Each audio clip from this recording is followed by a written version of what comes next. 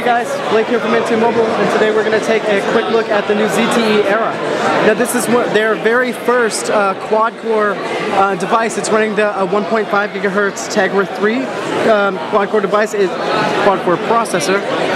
It is a very fast device. Unfortunately, it is not. We cannot turn it on. The battery is dead and it needs to be charged, but as you can see, it is a very nice screen. It's a 4.3-inch QHD display, and underneath you have the regular standard Android buttons, the 4 capacitive buttons.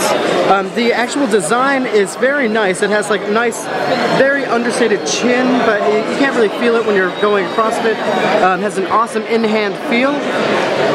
It's a nice little aluminum. The tops are this soft touch.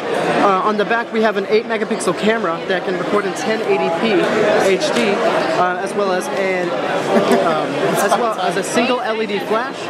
Right here's the speaker grill, and going up to down to the bottom is a micro USB cable for charging and syncing, as well as a microphone hole. Going on the side we have the volume rocker, which is very shallow, but it works. Up on top we have another noise cancelling microphone, as well as a 3.5mm headphone jack, as well as the power unlock switch, and it's clean on the other side. Internally, other than the quad-core processor, we have 8 gigabytes of storage, but it is expandable to a 32 micro SD card. You can also find an FM radio, Wi-Fi, Bluetooth, GPS. What else do we have? We have an MHL connection for the HDMI. It also has HD voice and DLNA.